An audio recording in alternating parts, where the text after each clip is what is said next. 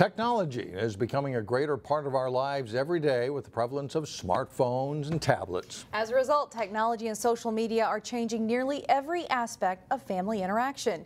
In today's Health Check, Delane Cleveland looks at how a program is teaching adults how to parent in this digital age.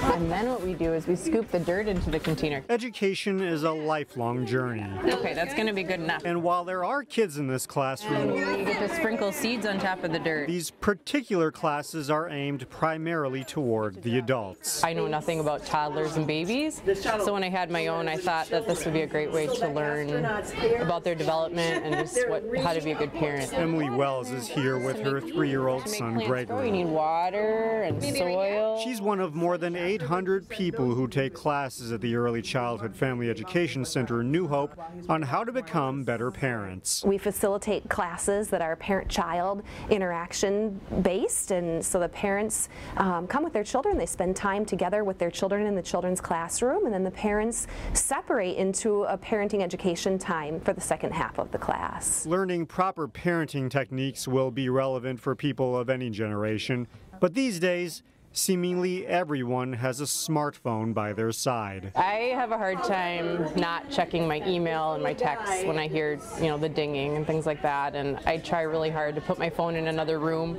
so I can just concentrate on my children. She's not alone. As a result, in the past 5 years, parent educators have put a greater emphasis on how to parent in a digital age. The parents are coming in and saying, what do we do? Help us to figure out and navigate this with us. It's an important topic because of the significance of face-to-face conversations.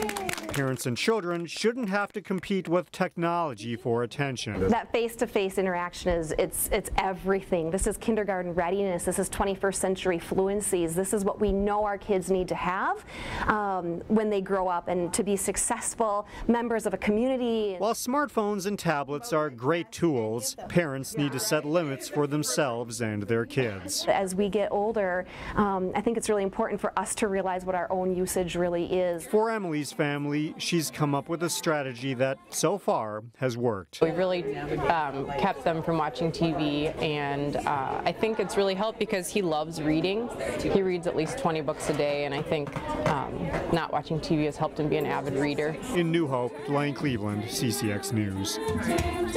For any parents interested in learning more about this topic, there's a conference at the University of St. Thomas on Saturday called Reclaiming Face-to-Face Talk in a Digital World. For more information, you can check out our website at ccxmedia.org.